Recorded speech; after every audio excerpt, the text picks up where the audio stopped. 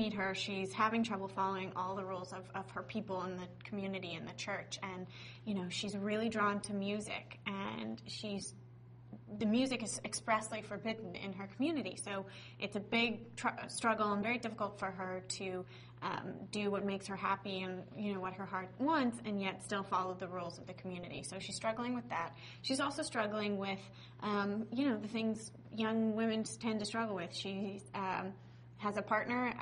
She's engaged to be married to the bishop, and she's not sure if she's ready to be a bishop's wife, because that's a lot of responsibility. And the bishop had a wife who passed away, and so he has kids, and so she's essentially inheriting children and expected to have children quite quickly. And she's not sure if she's ready to be a wife, to be a bishop's wife, and then among her family as well, following all the rules and being, you know, in my understanding, the Amish culture, you have to be quite submissive, and the men take precedent, and, you know, sort of whatever they say goes. So she's struggling to find her role in that position as well.